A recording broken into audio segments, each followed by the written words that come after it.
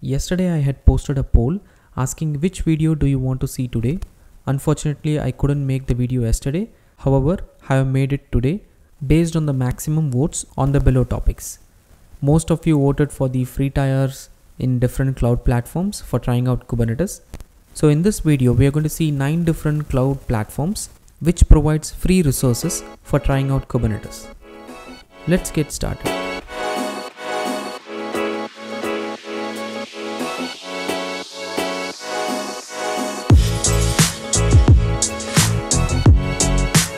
Press the bell icon on the YouTube app and never miss any update from Tech Primers. The first one obviously is the Google Cloud platform.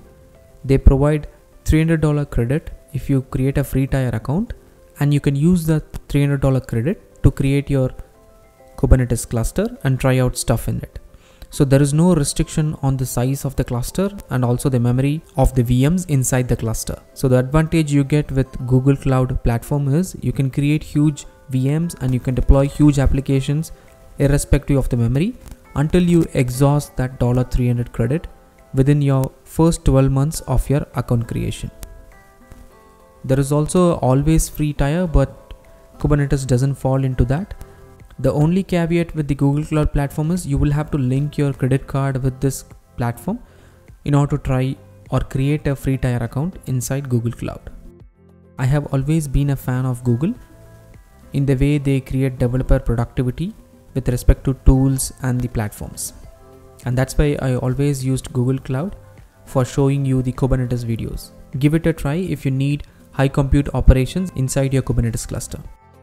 There is one more bonus which you get out of the Google Cloud platform, which is the Istio installation. If you want to try out service mesh with Istio, the Google Cloud platform creates Istio out of the box when you select it during the cluster creation. That is something which is a bonus from all the other providers. Moving on to the second in the list is Microsoft Azure. Azure provides again $200 credit similar to what Google provided. However, there is $100 credit which is less than what Google provided, but the Kubernetes cluster is always in the free tier.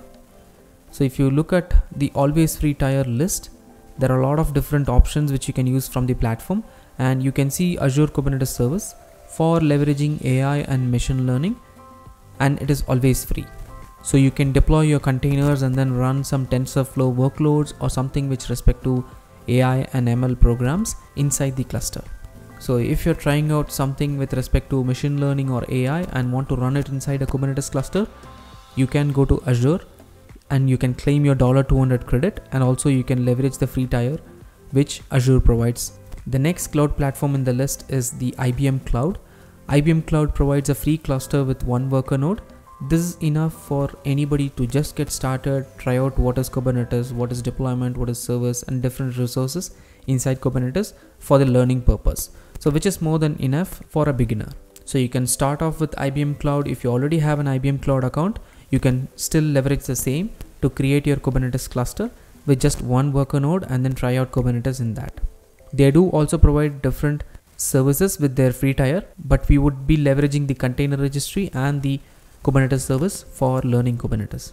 The next in the list is Alibaba Cloud. Alibaba Cloud runs one of the most biggest Kubernetes clusters in the world for their Alibaba retail, and also they provide the same as a managed service for the cloud users. Again, Alibaba provides $300 credit for the free trial. You can leverage the $300 credit to create your Kubernetes cluster, or you can still leverage the free tier inside the Alibaba Cloud because the Kubernetes cluster is always free.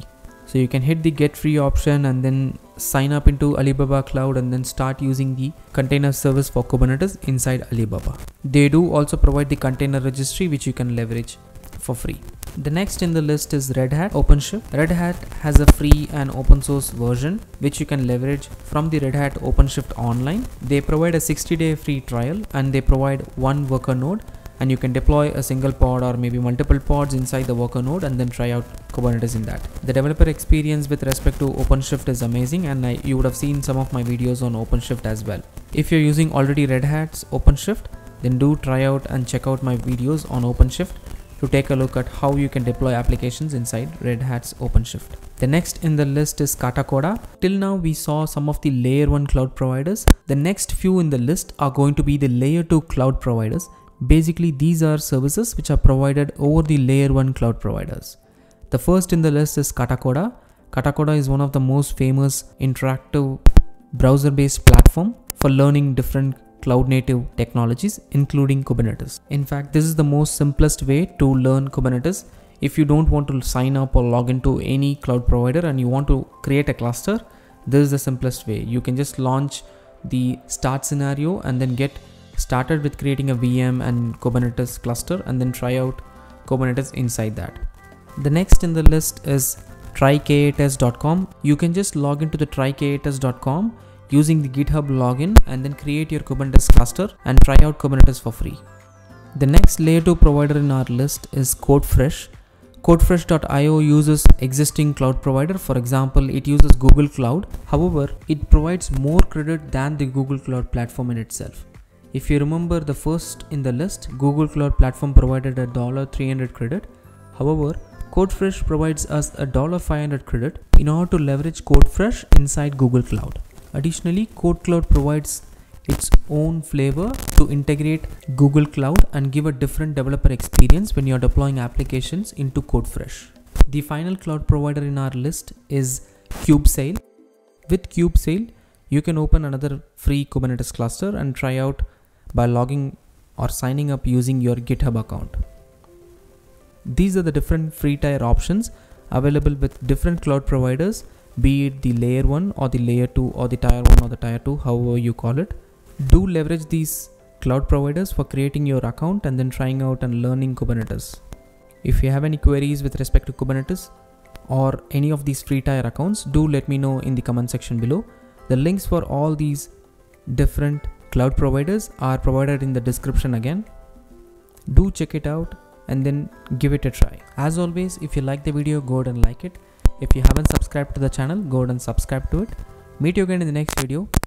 Thank you very much.